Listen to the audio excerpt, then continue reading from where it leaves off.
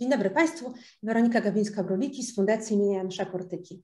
Mam zaszczyt zaprosić Państwa na spotkanie w ramach Good morning, ladies and gentlemen. My name is Weronika Gawińska-Browicki, and I would like to invite you to the meeting, a second meeting of the Project Seeds of History to Zero Fields of Knowledge, organized by Janusz Kurtyka Foundation and the Polish Educational Society in London. And today's event is Polish resident during World War. I would like to welcome Marek Szymaniak, historian, Deputy Director for Scientific Affairs of the Second World War Museum in Gdańsk, member of the Program Board of the Janusz Kurtyka Foundation. Hello. And Dr. Elżbieta Barras, President of the Board of the Polish Educational Society in London, for many years associated with the Polish diaspora education as a teacher and a school principal, juror of the Being Polish competition. And Dr. Damian Bepnowski, Vice President of the Janusz Kurtyka Foundation. Good morning. The Project Seeds of History 2.0 Knowledge Seeds of History is financed by the Chancellor of the Prime Minister as part of the Polish Diaspora and Poles Abroad 2022 competition. Blogpress.pl is a media partner to this project. I would like to give the floor to Dr. Elżbieta Barras. Hello, everyone. I am very happy to be here with you yet again on a Saturday morning. I would like to welcome all of the Polish diaspora schools at this meeting. Today we have as many as 18 schools, and the students are in different age groups, and it's a great pleasure for me to welcome you as I'm in Poland. It's wonderful here, blue sky, warm, and I'm very happy to be here. And this lecture has been prepared in cooperation with the Janusz Kurtyka Foundation, and we hope that it will be very useful in your projects, in your research, and in expanding your knowledge about Poland, which is the country of your parents and your country. So please be open, and I would like to give the floor back to the studio. Thank you. Ladies and gentlemen, before we move on to the lectures, I would like to say a few words at the beginning. I'm very happy that yet again the Janusz Kurtyka Foundation has an opportunity to host you at this session.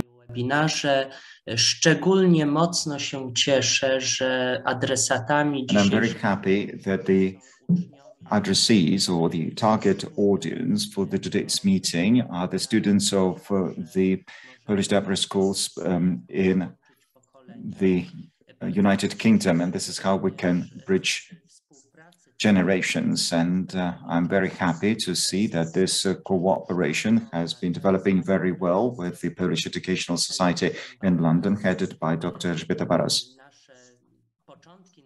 And the beginning of our cooperation goes back to the review of the past and the future that was done in August this year. And this cooperation is coordinated within the framework of a large international project that is run by the Janusz Kurtyka Foundation in Warsaw, Seeds of History 2.0 Fields of Knowledge. And that is the project within the framework of which this foundation networks and works together with a multitude of the Polish diaspora organizations in the UK, US, Canada. And we are looking forward to establishing cooperation with the Polonia organizations in Germany, Austria, Switzerland. And some paths have already been developed by us in Austria. Therefore, this is a project that is very promising, and we have a possibility of working together with the Polish diaspora organizations that work with us, but also have an opportunity of working together with each other so as to become better engaged with the promotion of knowledge about Polish history, which is fascinating. And Polish history is exceptional, is unique. And on the other hand, this is how we promote Polish historiography. And basically, since the very beginning, once we started the shaping of Polish historic science, Polish historiography has always been in line with the Western European tendencies, as Western European historiography was outlining the development of historical sciences, but also it's very much on par with the global historiography achievements. Therefore, there is nothing to be ashamed of, and the level of research that is conducted in Poland is very impressive indeed. Although there are some challenges and problems that are faced by our historians, and this is related to the way the result of our research is being perceived abroad, and that is due to some exogenic factors that are not subject to the researchers themselves. Those are systemic, financial, historical problems. Therefore, this project, Seeds of History, has yet another facet as a project. The point is that the foundation invites the Bologna organizations to distribute books that are published by the foundation or co-published by the foundation in cooperation with renowned scientific publishing houses abroad. Those are the books of Polish researchers on history, on contemporary history, that have been awarded by the Janusz Kurtyka Foundation award, and the award means that such a book is translated into the Congress languages. Therefore, we translate such books primarily into the English language, and those books are published by renowned Western publishing houses, and then they're distributed and promoted. And this is exactly what we are inviting you to join as our Polish Polonia partners. And we include our partners very actively into that process of distribution and promotion.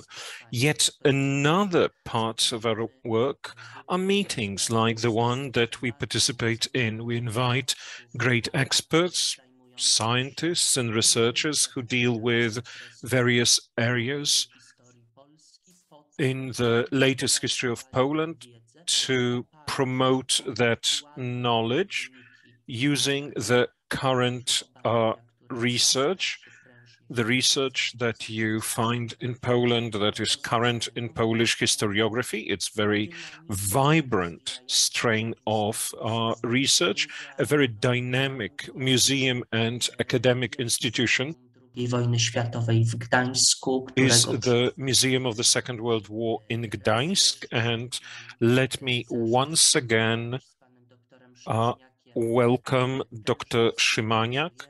We work very vibrantly, very powerfully. Dr. Szymaniak is a member of our program council, and he participates in the competition works. We have Janusz Kurtyka competition, and he helps to choose the best books in Polish historiography. And to you, to our young friends and partners from the United Kingdom, and to all the people who watch this webinar, who participate in this webinar, I wish the best time and may it be intellectually fruitful. May I now ask Ms. President to take the floor, or perhaps if we have technical problems, then we can go to the doctor. No, we have President Barras. Could you please provide an introduction? Thank you very much. We're very glad we will be cooperating, and we can perhaps now let our students start listening to the speeches. I believe it's time for Dr. Szymaniak to speak. Good morning. May I welcome you.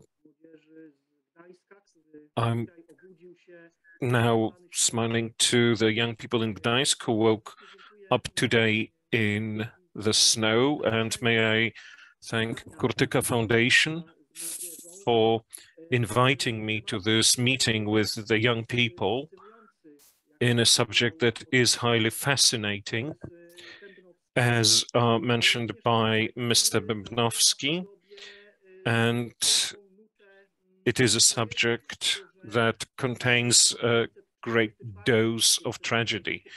1944 and 1945, the moment when the Polish military and civil organizations were finishing their operation due to the decision taken after the Second World War.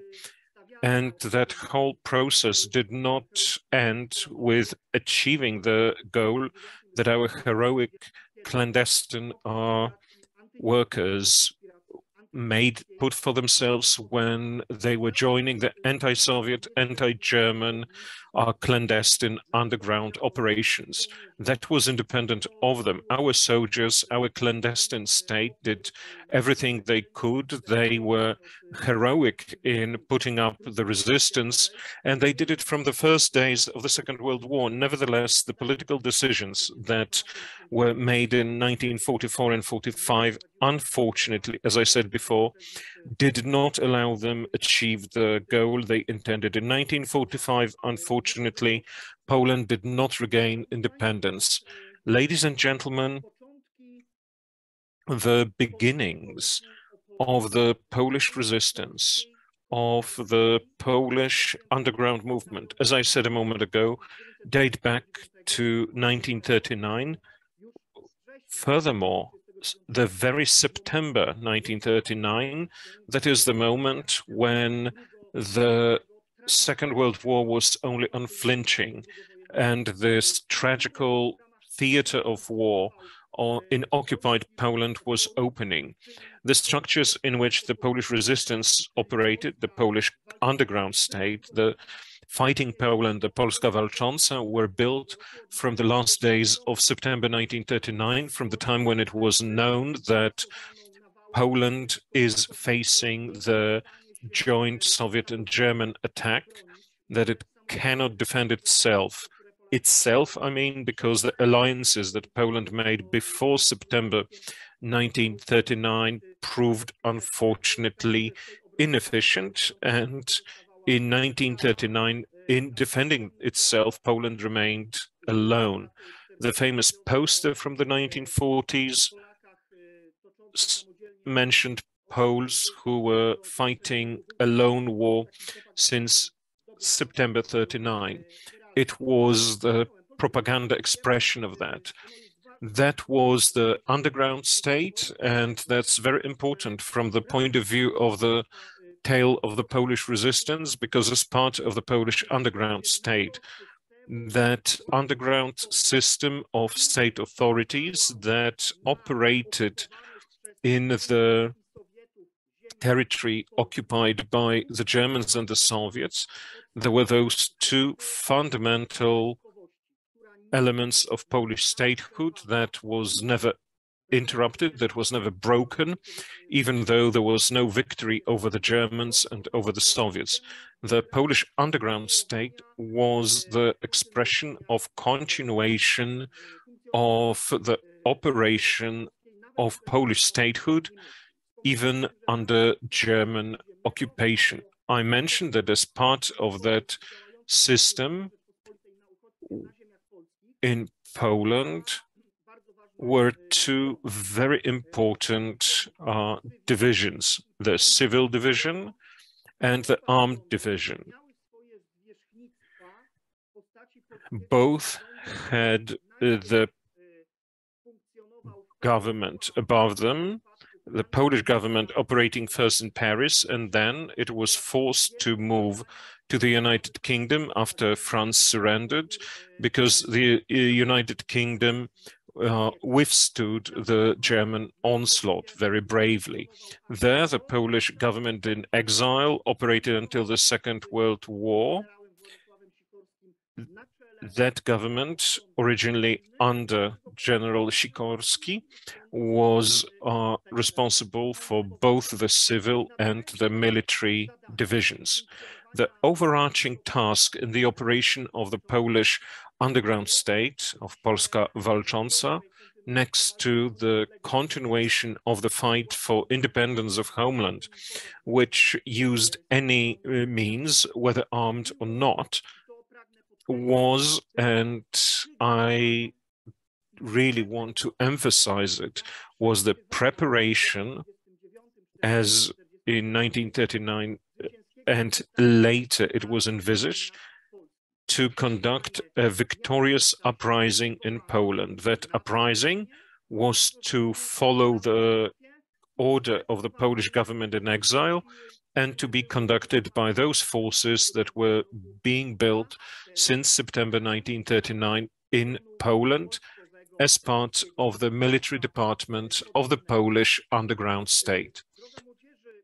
Dear young people, this system of internal operation of the Polish underground state was almost, apart from the occupation, those circumstances, it was just like a regularly operating state. There were all the agendas of a regularly operating state that would remain unoccupied. I think about the operation of clandestine education, civil administration, and then the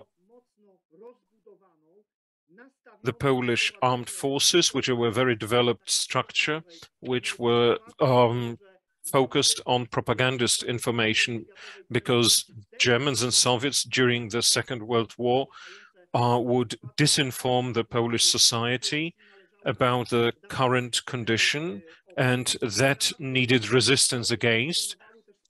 The armed forces had special units that were ready for saboteur actions and also for the guerrilla actions. They were also prepared and very well developed units for intelligence and counterintelligence. I'm not now discussing all the structures in the military and civilian administration, but I'd like to make you aware that the operation of the Polish underground state, on the one hand, was the expression of continuity of Polish state. There was no interruption at all after Poland yielded to the German-Soviet aggression, and on the other hand, the operation of the Polish underground state was the expression of the war, of the struggle for independence that was conducted uninterruptedly. Let me emphasize the word independence, because it is of profound significance when we speak about the goals and purposes of operation of Polish resistance under Soviet and German occupation. By the way, we are talking about that in 2022, not without a reason, because all the time for the decades, we have continued the same traditions of fighting for independence that were close to the heart of our soldiers, of our clandestine workers, of our resistance workers. Current generation, but also our parents, our mothers and fathers, our grandparents, and the earlier generations, as well as those who will come after us, will continue the tradition of independence, which has been in the hearts of our resistance people, is important for us for the construction of our identity. This identity is the foundation of our existence, of our civic values. We do it for a purpose. We want to develop this independence identity within us. And that's a tradition that we elicit from what our predecessors, our forefathers had in their hearts. That was a bit of an aside, but I wanted to show to you a certain horizon of the tale that we're going to share here about the special actions of the Polish underground state in the structure of the Polish state. To wrap up what I've just discussed, the operation of the Polish underground state and the operation of this military arm, let me call it like that, beginning with 1939, these were the service to the victory of Poland, then the Union of Armed Fight, and then since February 42, the Home Army, which followed the Union of Armed Struggle. In all the actions against Germans and Soviets had its specific tangible goal, which was regaining independence by armed action, by intelligence, and by information, and also by maintaining in the society the spirit of fighting Poland, of Poland continuing to fight. That's why this name was interchangeably used. Underground Poland, you could say, but historically speaking, that name only was introduced in December 42. It was used in Polska Walcząca, published in London, but during the Second World War, it was rather the underground Poland, clandestine Poland, fighting Poland. And this tangible expression of that was the painting of a special symbol on the walls of occupied Polish cities. This was a so-called anchor, that is the letter P, which on both sides had the arms of an anchor that looked like a W, that symbolized the letter W. PW standing for Polska Walcząca, the fighting Poland. The other thing that absolutely needs mentioning is that the operation of those armed structures had a particular expression in those forces to be united. The Home Army, beginning with 1942, other than running the saboteur activity, was given the task to unite, as part of its structures, all the other military and armed formations. In the occupied Poland, there were plenty of those, and they operated in various voivodeships in various regions occupied by Germans, and in the east also by Soviets, and they all were to be unified in the Home Army. A very important dimension and a very specific characteristic of the Polish resistance during the Second World War, because this emphasized, let me emphasize it, this was a movement that was exceptional against all and any other movements like that in Europe or in the world. It is different by scale. In 1944, within the Home Army, we had more than 350,000 soldiers who had taken oath. To that, we need to add 10,000 officers. The second point, the Home Army was taking armed struggle on the unprecedented scale if compared with other European countries. And although in other European countries, for instance, in Yugoslavia, the numbers, the underground army was even more numerous, but still, as far as the scale of operations is concerned and the time of taking struggle, which is September 1939, makes Polish armed forces stand out that were operating under the structures, within the structures of the Home was of constitutional and citizens' character. That military service was voluntary service. This need to be underscored. Those were the people who were filled with will and eagerness to join the underground state structures, to join the branch of the armed forces so as to fight against the Germans and the Soviets. And also the fourth feature of the Home Army was the diversity of forms of struggle exercised by them. And this diversity was very much marked. And this is quite a long catalogue about the three most important forms of resistance: armed operations, intelligence operations, and information campaigns. So those were three most important elements that were building up, were constituting the Polish resistance and the Polish struggle during World War II, as they were operating within the structures of the Polish underground state. And the last point, within the framework of this introduction, the Polish underground state that had both the civilian arm and the armed forces, the military branch, the Polish underground state had one more very important feature, namely, that was the state of those who wanted to feel being citizens of the Polish state, of the Polish underground state. So belonging, being part of the Polish underground state, it was not a given. People, only those who could be the citizens of it, who were cooperating with the state, adhering to its decisions, considered the Polish underground state to be a legal state, as representing the Polish government in exile, but in the territory of Poland under the German occupation. So not all pre-war citizens of the Polish state were the citizens of the Polish underground state, as only those were the citizens of the Polish underground state who felt the duty of cooperating with the Polish underground state structures, and even a higher level of being a citizen of the Polish underground state was joining the structures, the military structures of the Union of Armed Struggle. And I spoke about many different forms of struggle as exercised by the armed struggle.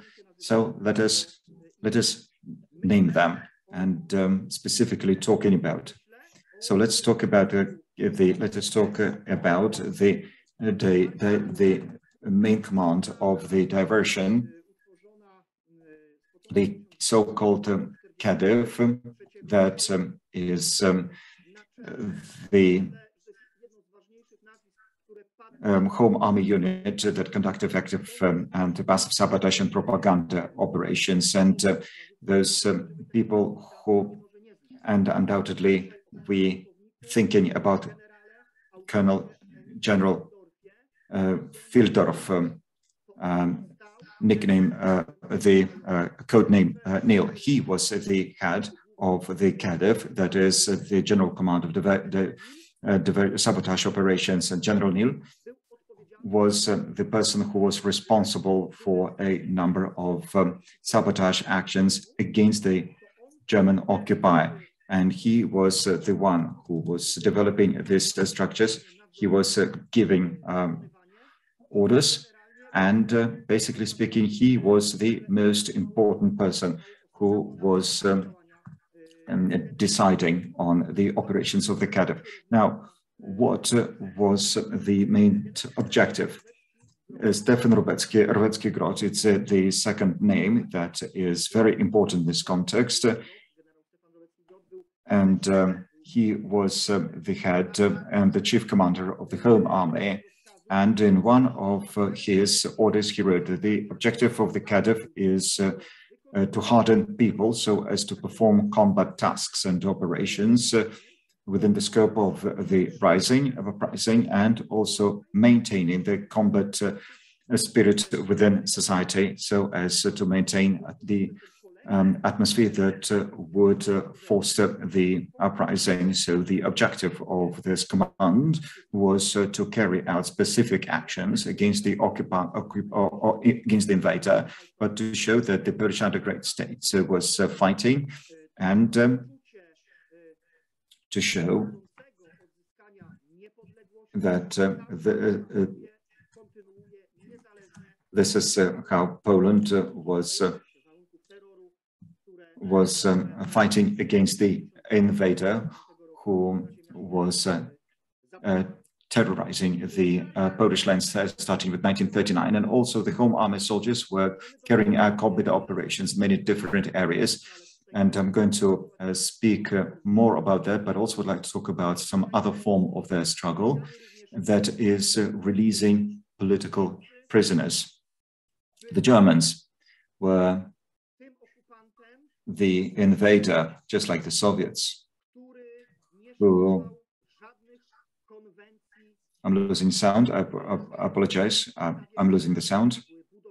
The Germans were not, in fact, adhering to any international conventions, and within the framework of operations,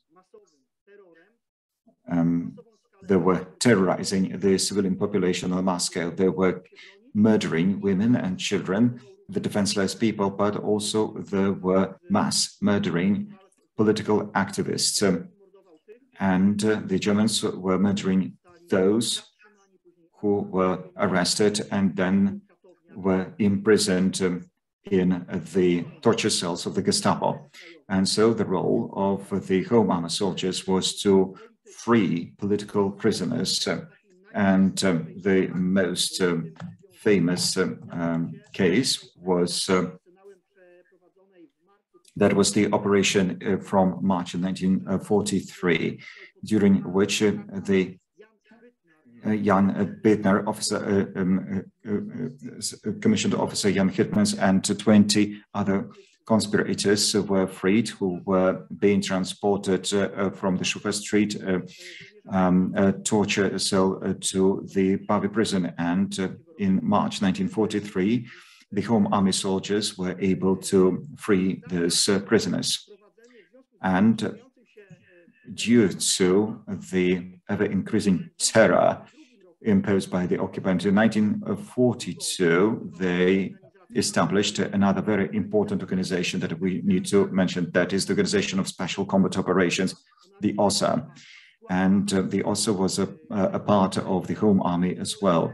And that particular unit was responsible for the third form of armed struggle, that is, they were carrying out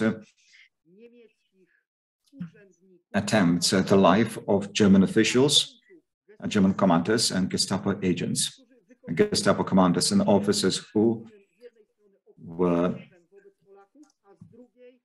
brutal, especially brutal against the Poles, and also they were also punishing those who committed the act of treason against the Polish underground state. And the OSA unit in 1943 was carried out a number of such operations, and it was taken to the Kiev, and so it became another unit within the framework of the Kiev command that was responsible for the sabotage operations on the territory of Poland. And perhaps you might think that you might have a question: why, if the Home Army had the armed forces units and they were active until August 1944, that is until the time of the Warsaw Rising, and they were carrying out diversion campaigns, why were not fighting in an open field against the German invader and also against the Soviet invader? Well, there was no such possibility to stage open armed resistance, and the conditions of carrying out struggle by the resistance movement of the Polish underground state, those conditions and forms of struggle were adjusted to the current situation in the occupied territories by the Germans, that is the general government, and also in the territories annexed to the Third Reich, that is the Gdańsk-Pomerania area. And until that time, there was no possibility of developing a strong enough possibility to carry out open general armed operations against the German invader. Therefore, they were preparing for several years, and we saw that first on the 1st of August 1944, when within the framework of the Bucha operation, the Warsaw Rising started. of which we shall speak more soon. Now, as far as sabotage operations are concerned, that was one of the forms of struggle, and Stefan Rowecki-Grot was managing those operations, and General Grot issued an order to establish the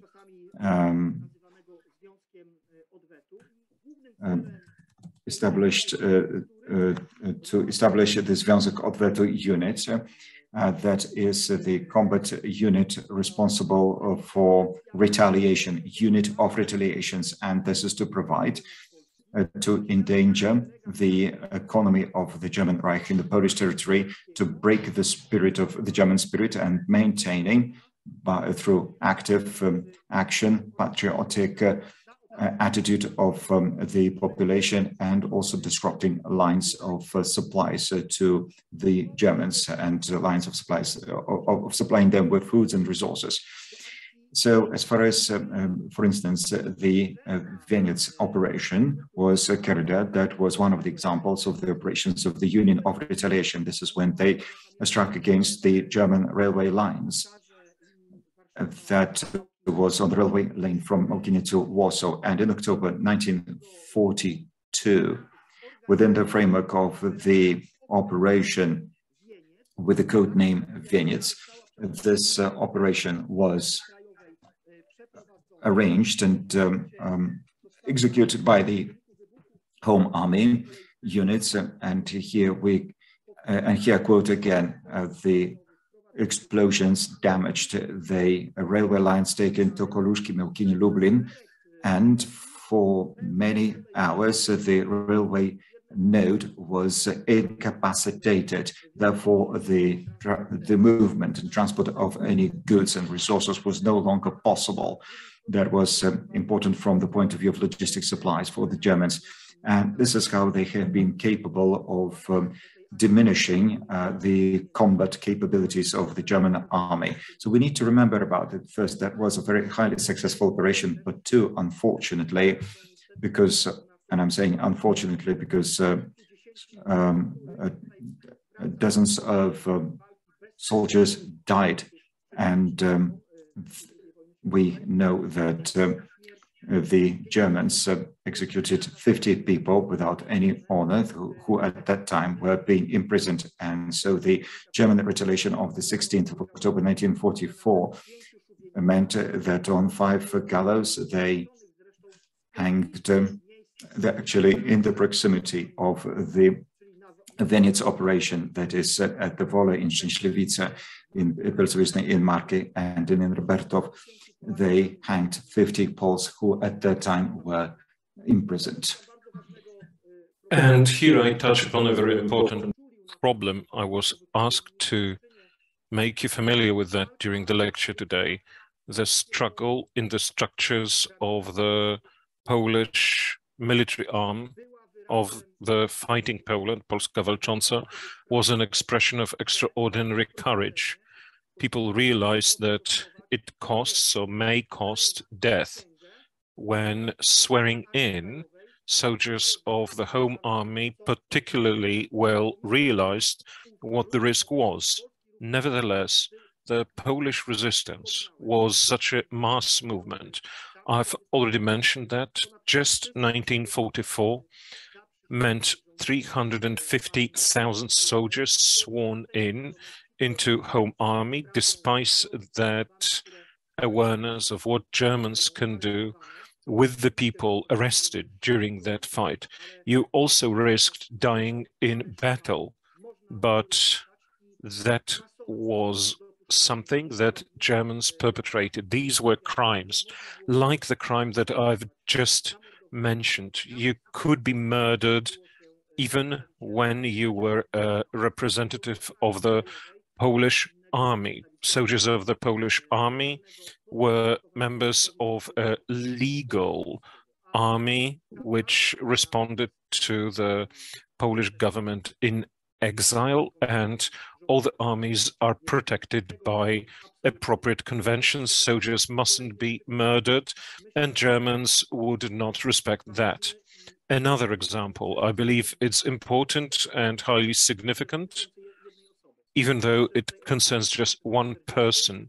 I'd like to mention 1940 and Agnieszka Dowbor-Muśnicka, daughter of a Polish general who was in the underground structures in Warsaw, in Wilki, that is the Wolves organization. In February, she was arrested by Germans, and despite being a woman, in 1940, she was murdered in Palmyra by Germans. That was even more hurtful if we realize that in April 1940, Agnieszka's sister, Janina née Dowbor-Muśnicka-Lewandowska was her married name, arrested by the Soviets back in 1939, was murdered in April 1940 in Katyń. So these two deaths are just 2 months apart. Two brave sisters fighting for the independence of the Polish state against Soviets and against Germans. The military campaigns of the Polish resistance, organized as part of those military arm. One of the most famous actions related to the liquidation of the murderers of the Polish nation, which was the assassination of Franz Kuczera, who was the SS leader for the Warsaw district of the general government, the central and southern part of Poland. It's worth mentioning, general government were the lands that the Germans occupied, a particular availability of labor, unlike the rest of the Polish lands, which were made into German lands, into Reich. The assassination of Kuczera was a work of Kediv. That's the reason was the terror that Kuczera introduced. This terror was visible in many łapanki. Łapanka is a holdup in the street, and it's a very colloquial name on the Polish side, and it was just grabbing hundreds of unexpected people and in the street and taking them to the concentration camps and force them to forced labor. Kuczera was also responsible for mass executions in Warsaw, and this action was entrusted to the head of director of diversion, that's Kediv. Its head was Nil. The execution was in Aleje Ujazdowskie Street, in front of the villa, where that was the seat, the home to him. That was a successful attack.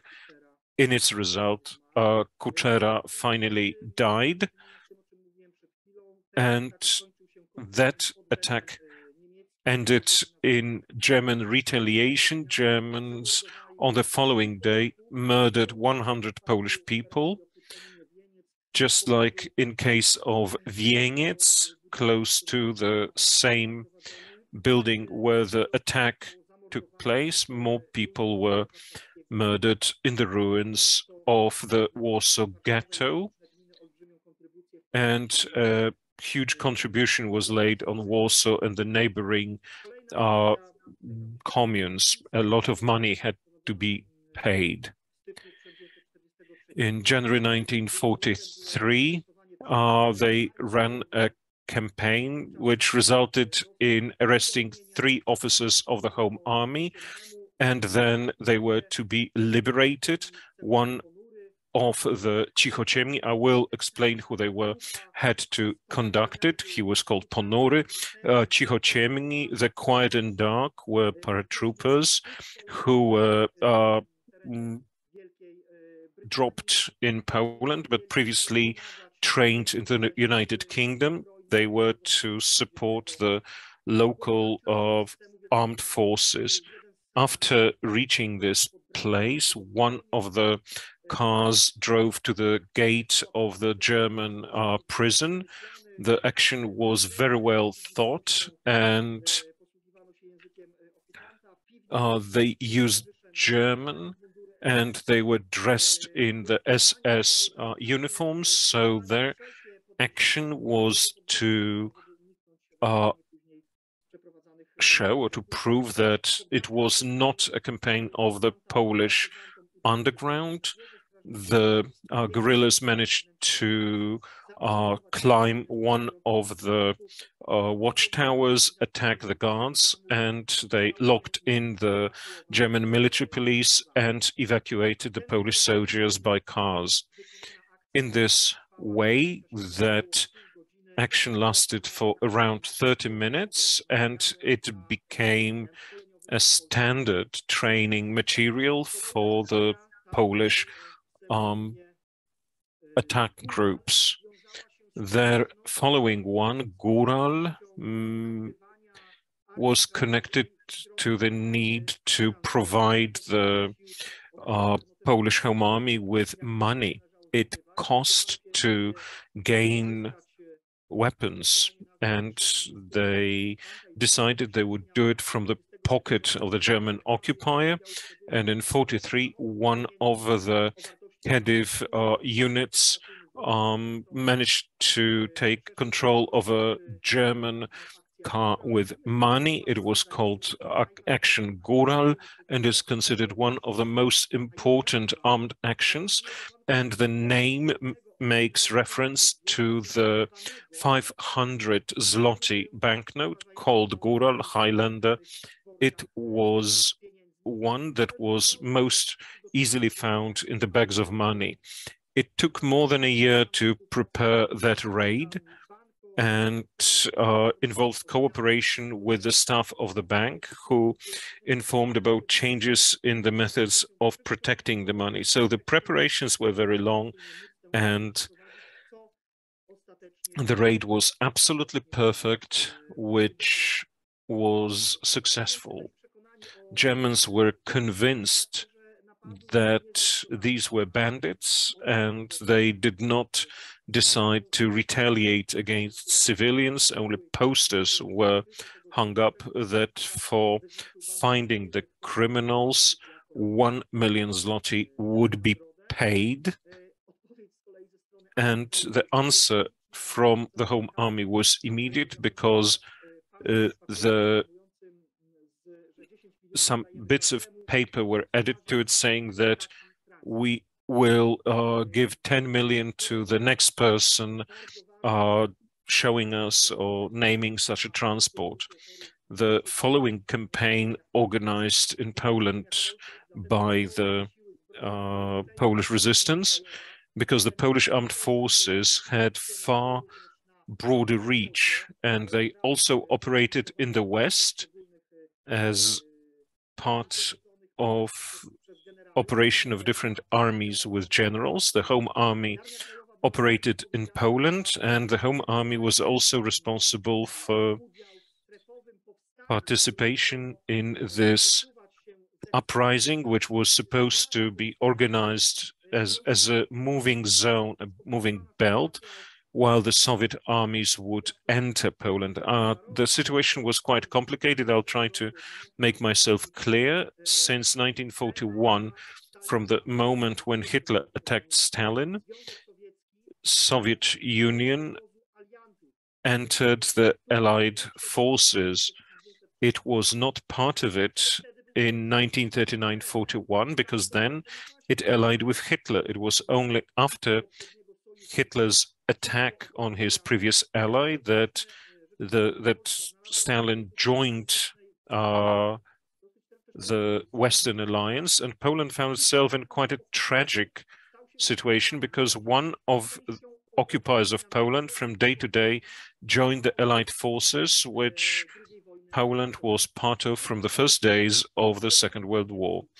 Now, forcing back Germans beginning with 1944, going east towards Berlin, the Soviet army began to enter the pre-war Polish land. Soldiers of the Home Army were given the task, on the one hand, together with the Soviet armies, the same armies that on the 17th September invaded Poland, they were to win over the Polish cities.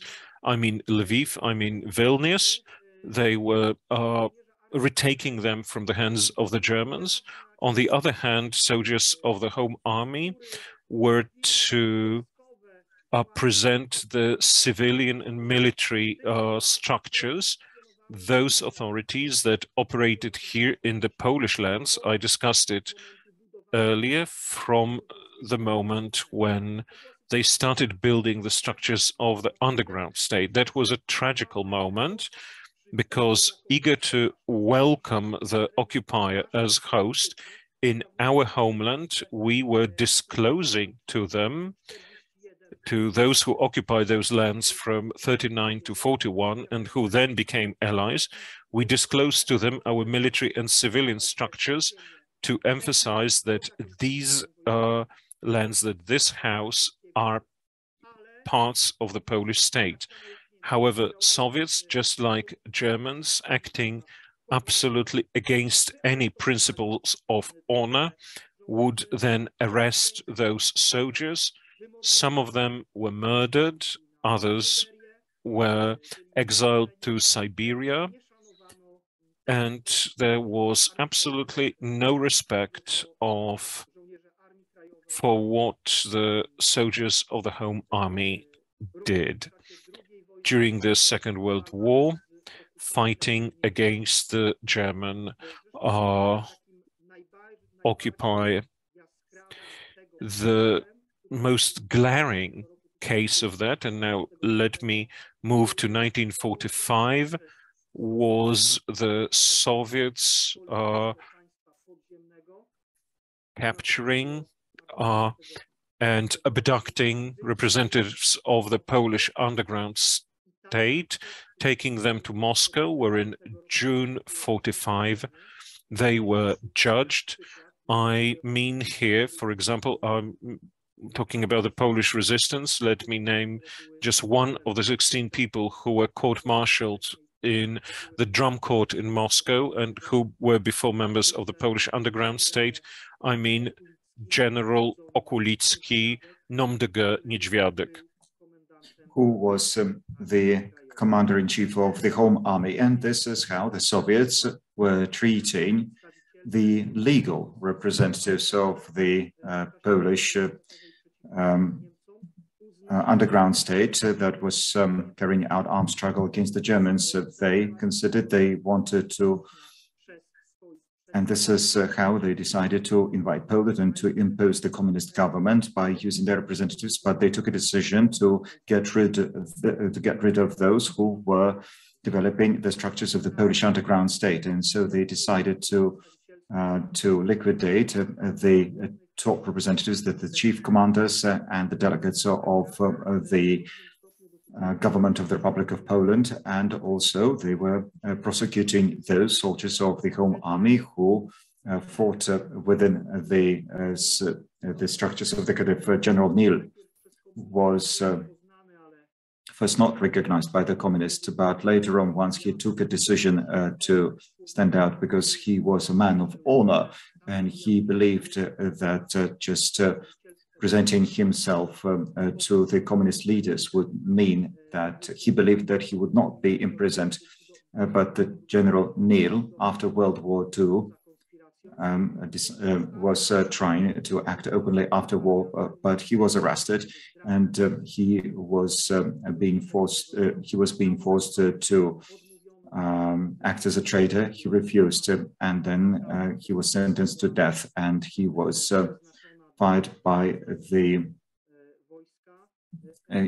He was General Nil was hanged, not executed by the firing squad. The firing squad was meant for the armed officers, but he was hanged as not an officer. And in fact, just the regular criminals were hanged, not executed by the firing squad. And this is how they wanted to, they treated him. And it was after World War II. And regardless, despite his immense contribution and also the immense contribution of the Polish Home Army soldiers and their contribution in their armed struggle against the Nazi invaders, this is how they were treated by the communists in Poland, in our country, without any social legitimacy, because no such legitimacy had ever been given to the communists. There's no elections had been held, and they were all performing the orders issued by Stalin. And as far as the repressions against the civilian population is concerned, such repressions, I have already spoke about the repressions carried out by the Germans, but the so-called pacification actions that were carried out by the German invader, such pacification campaigns were carried out not only against the prisoners, and the prisoners were held in German torture cells, but also those were campaigns against the residents of just places and villages. How, for instance, Michnów, it's the village that was pacified, that is, was burnt down and was completely destroyed. The Germans were killing women and children as well. So the invaders' terror, it's a separate topic that needs a separate meeting with you, but that was the mass-scale terror exercised by the Germans in the Polish territories. The Germans killed approximately 6 million citizens of Poland. If we were to translate that into the relative values, that would mean approximately 18% of the pre-war Polish society, 18% of the Polish society. As at September 1939, were murdered until 1945. Ladies and gentlemen, I also would like to recommend the reading of more literature. Of course, 40 minutes of a meeting is not enough to speak about all of the topics related to the Polish resistance, but I do recommend the reading of, well, if you are interested, of course, by books by Jan Karski, Story of Our Secret State. This is the book of an outstanding, prominent Polish envoy, Jan Karski. Jan Kozlowski was translated into the Polish language as The Secret State, Tajne Państwo, in the Polish language. And one should also read Stefan Grabowski's book under the title The Polish Underground State, a guide to the underground in the period 1939 to 1945. And eventually, finally, it's worth reaching out to the monumental book that lists a wealth of resources. That is the book called The Home Army in Documents, Armia Krajowa w Dokumentach. It's 5 volumes. It's an immense publication, and it also quotes source materials, the source material that is devoted to this particular topic. That is the topic of the armed struggle of the Home Army for the independence of the Republic of Poland. Me, as a representative of the Museum World War II, would like to invite you to visit the main exhibition at the World War II Museum in Gdańsk. And it is a very telling exhibition that also shows you the exhibits and the items and objects that originate from those times that I have been telling about. And if you find time, please visit the museum, because it will also satisfy your interest and your needs for knowledge about the activities of the Polish Home Army and the armed struggle. So the Home Army, that is the military branch of the Polish underground state, is the Polish army that was operating incredibly well deserves high esteem for their operations carried out not only in the Polish territories, but also against the background of other European resistance movements, and the activities of the Polish underground states were remarkably unprecedented. No other country had a state of the kind. So these two elements already show how Polish experience within how important is the experience of Poland during World War II, and how much was done by the Polish underground state that made a big difference, especially in the context of the German invasion of the territory of Poland, and also when compared with other territories occupied by the Germans during World War II. And the more respect we owe to all those soldiers of the Home Army who were fighting with a free and independent Poland in their hearts. And this is how we were so grateful and very proud of them for their armed resistance. And here at the very end, I would like to mention something that I spoke about at the very beginning of my lecture. It is very important to nourish independence-related traditions.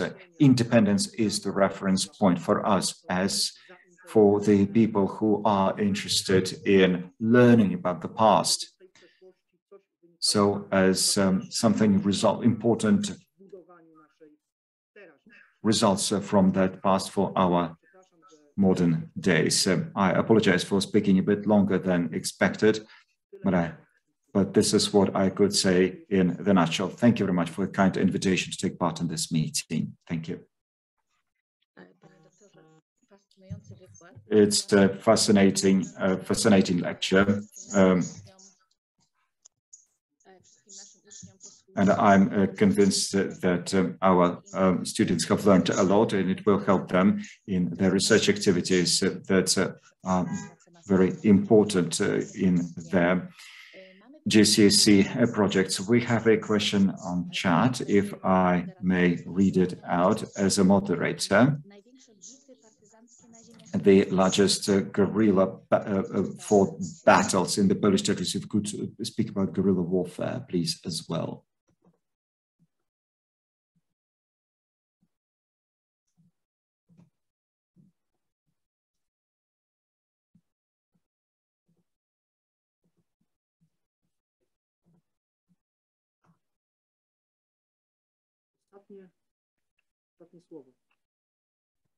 Nie wiem, czy mamy problem z głosem, ale ja pana nie słyszę. Yes, I heard the question. Yes, the guerrilla warfare in the Polish territories. I spoke about the Buja operation that led to the liberation of a number of Polish towns.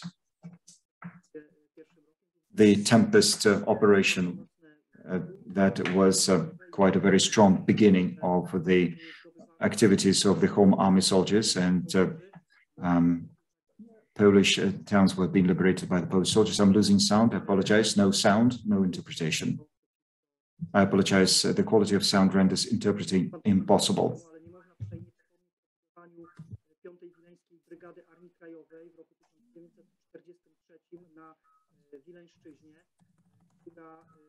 Właśnie w ramach rozwijania swojego oddziału partyzanckiego, no niestety też naznaczonego tragedią w postaci wyaresztowania dużej części. Apologize, but the quality of sound renders interpretation not possible. I'm losing every couple of phrases. I apologize, but I will resume interpretation whenever that is possible.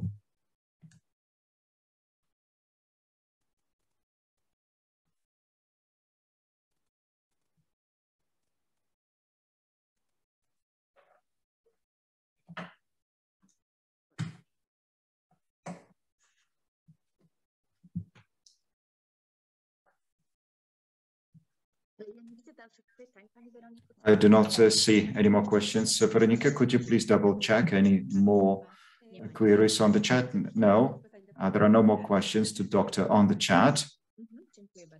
Thank you. I think that's been a fascinating lecture, and I think it was a great skill of listening skill at a high level. Many great facts, many facts are known to us, but also it shows that it's important to maintain the independent spirit within us, to nourish it. And we were celebrating on the 11th of November, and we were celebrating that holiday for us, the Poles. And this is, in fact,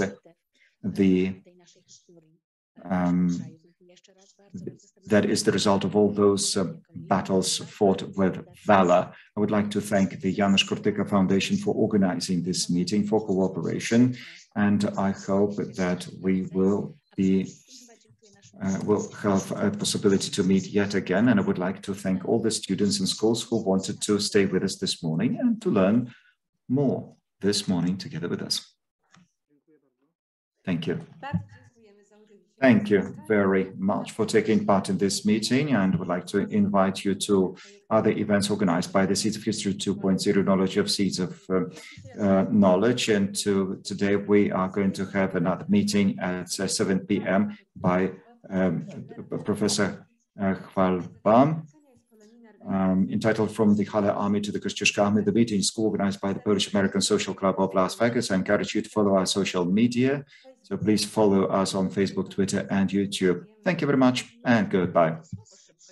If I may, I apologize. There is a question on the chat. I don't know if everyone sees. There is actually a question. And can we ask a question still? Veronica, I don't know who asked that question, but I don't see any question on the chat. It's just a request to. But could you please write your question on the chat? So whoever is the author of this post, if you can ask a question, please ask a question. Just write the question, please. Okay, we'll wait for 10 to 15 seconds, so please post your question. Tak, jest pytanie do pana. Yes, we can see something. It's to you, Doctor. Please say something more about the role of soldiers of the Home Army in Stalinist time and about their martyrdom. That's a very long answer. Many of the soldiers of the Home Army who fought with the German occupier, they entered the new anti-communist structures. That's NIE, that was a cryptonym for Niepodległość, independence, and also the delegation of the armed forces to Poland, which, being liquidated, changed into a new structure, which was the freedom and independence, wolność i niezawisłość. They had their origin in the Home Army, and to a great extent, they used the soldiers of the Home Army. And nonetheless, they were of entirely different nature when it comes to the methods of fighting with the new invader. That was civilian fight due to the excessive force of the Soviet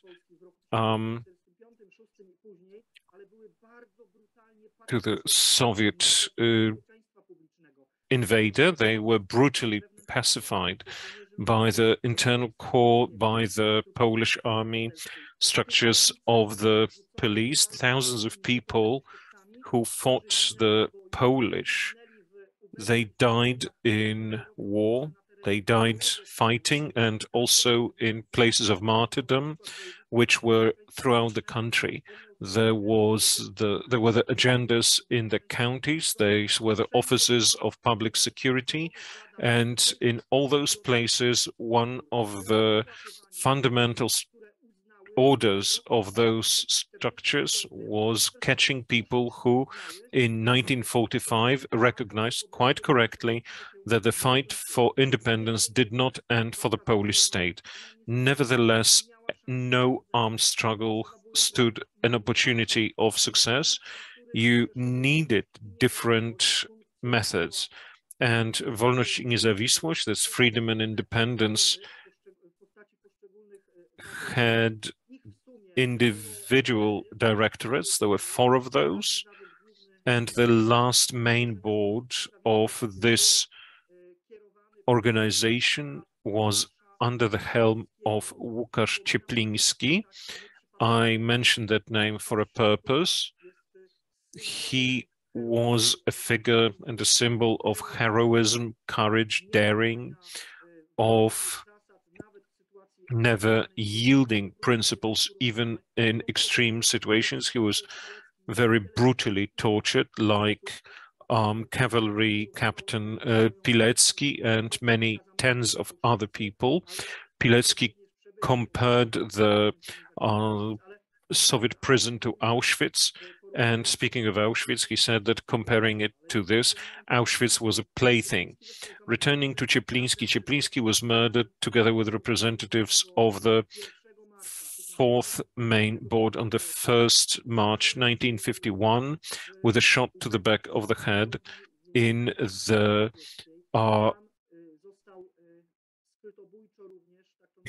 in one of those centers. He was then buried in an anonymous pit.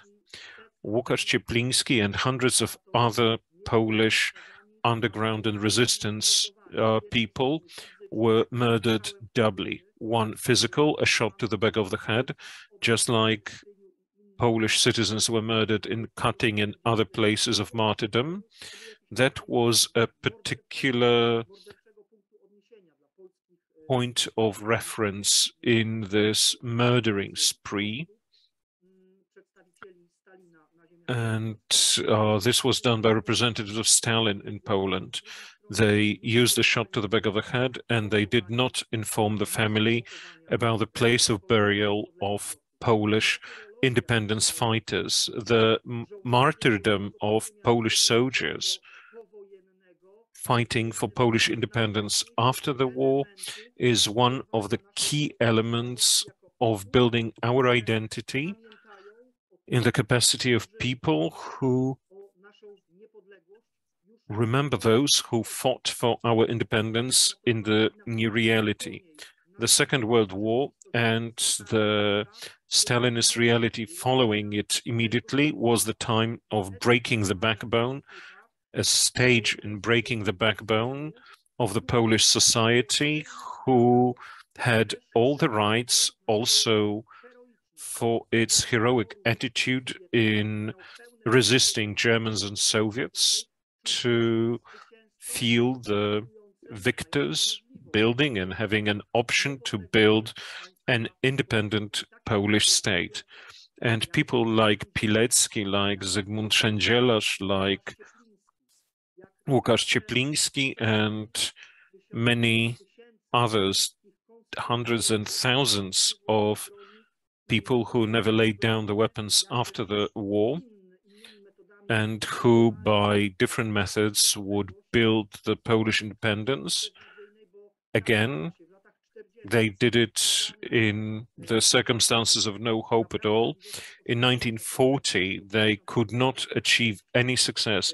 Let me emphasize, they built our sense of pride, of having roots in Poland, that our history is like this, not like anything else, and that in our history we can find those who would find that spirit that let them go on and fight or go into the fight.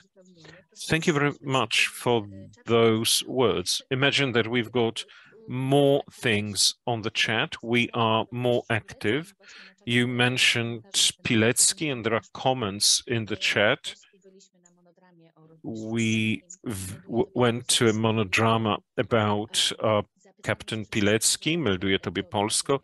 A question if you could add a few words about him. I understand that you added some content. And there is one more question from the point of view of our research project important. Could you please suggest some websites, some sources that our students could use to gain interesting information to expand their research projects? Thank you. Just let me make sure. I'm very sorry, I cannot hear. I believe that it would be good to mention sources of two types, both online. Well, also source materials which you used using your research for this presentation. In reference to Captain Witold Pilecki, I can't miss to mention that he is the patron of the mission of our museum. A monument to him is in front of the main entry to the museum. And speaking of the details of his bio, let me reiterate that's another subject that does deserve a separate meeting. As I hear, there was a meeting like that a week ago, and I'm very glad the symbolism of the monument. Witold Pilecki is here in the uniform of a Polish soldier. And this is a monument of oversize of over 2 meters. He is walking on the edge. It's a symbolic edge of life and death. He always balanced on that edge, apart from this happy period when he was a happy husband, father, artist, host. He always walked on the edge of life and death, speaking of the risk. And I'm talking here about the Polish Bolshevik War, about the underground operation before he joined the structures of the Union of Armed Struggle. And then he decided to enter Auschwitz of his own will in 1943. Why? To develop an underground army there, and on the other hand, to document the German, sorry, I don't use these words often, but for Auschwitz I have to say bestiality that Germans perpetrated for many, many years. And Cavalry Captain Pilecki would not hesitate to take that step. He fulfilled his mission in Auschwitz, and in spring of 43, when he escaped from Auschwitz, when it was only when no other inmates would be killed for the escape of one, so that edge was visible then. At that time, he went on to fight in the structures of the Home Army. He participated in the Warsaw Uprising. Then, for some time, he was a prisoner of German camps, already in the structures of the army of General Władysław Anders. He took a decision to return to our homeland in thrall of the communists, and he returned here to run intelligence, to document, like he did in Auschwitz, but in Auschwitz he documented the German crimes. Here he documented what Soviets were doing here, what people of Stalin were doing. And that risk, balancing on the edge of death and life, it's always something that serves the good of the Republic of Poland.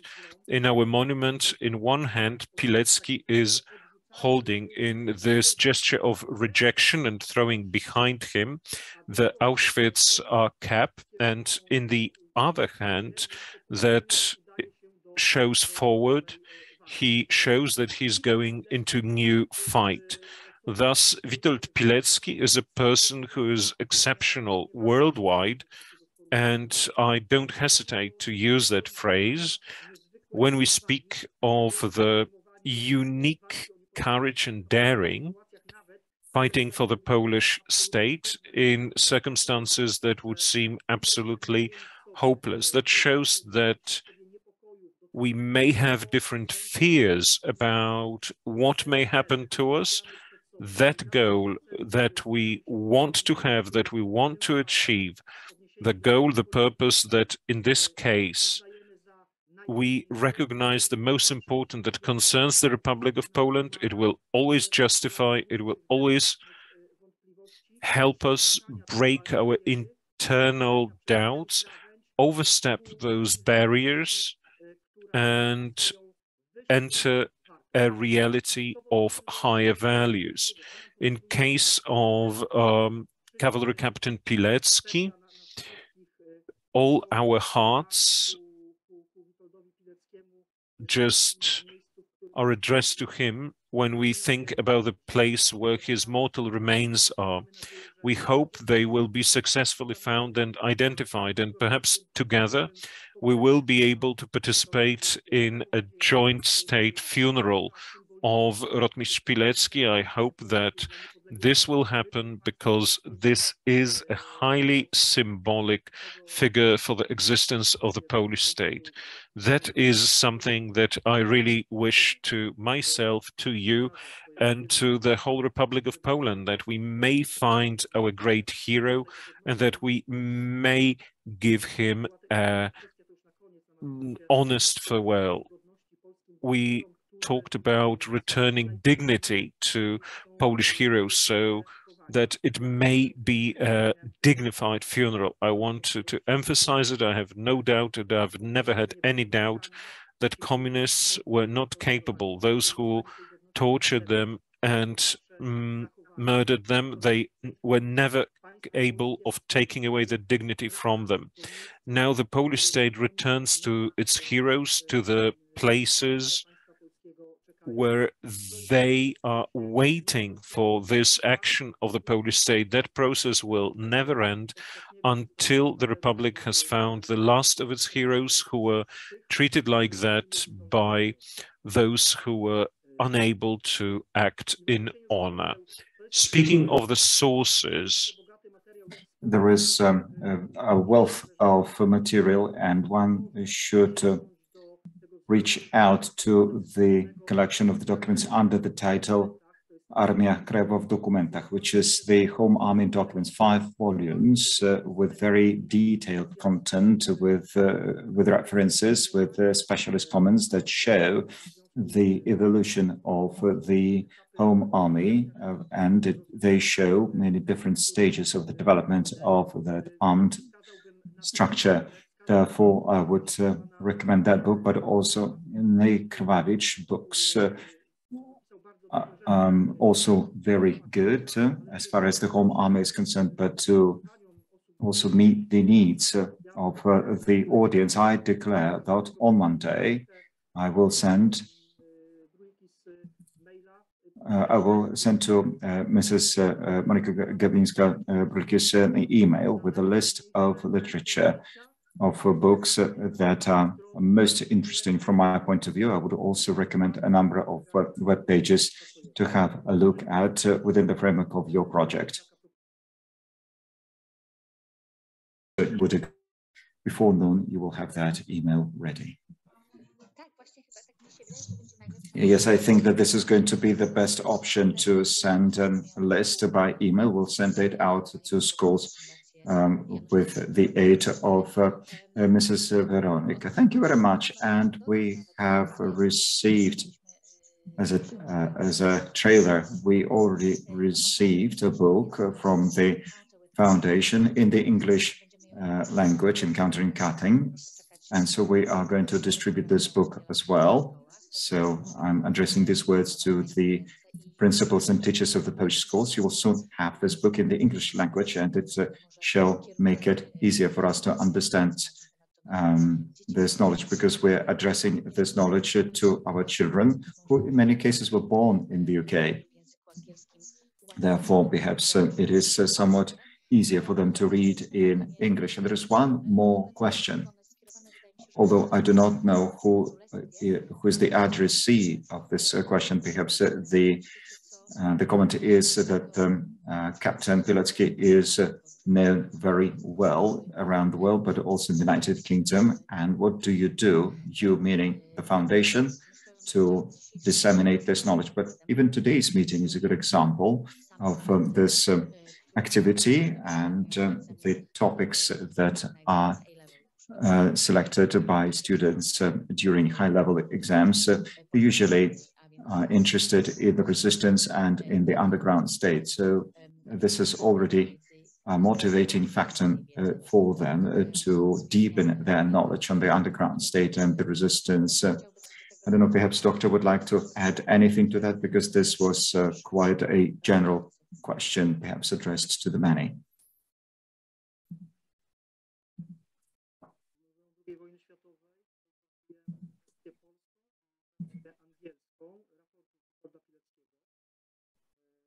I apologize, the sound is not even, interpretation not possible. A request to improve the sound.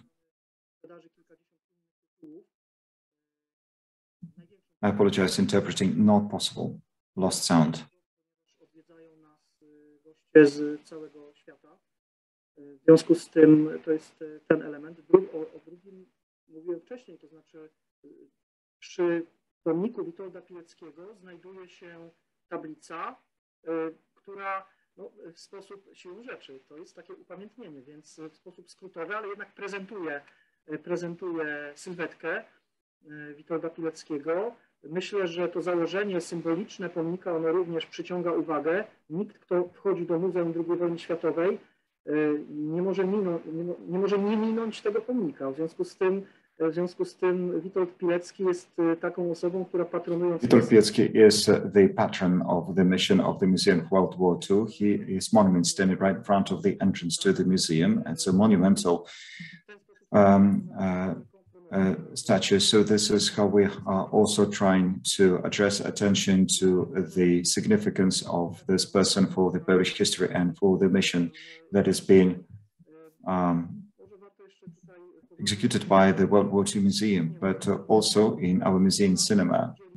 We are soon going to hold a number of lectures together with the presentation or with the screening of the newest film about Captain Pilecki. It's a really short video material presenting him, but nonetheless, it's a very interesting production, and undoubtedly this film has been done in a very interesting way. So Captain Pilecki is also present at our internet web pages. I'm talking about our main web page and homepage, and also on our Facebook profile. So we always speak of him.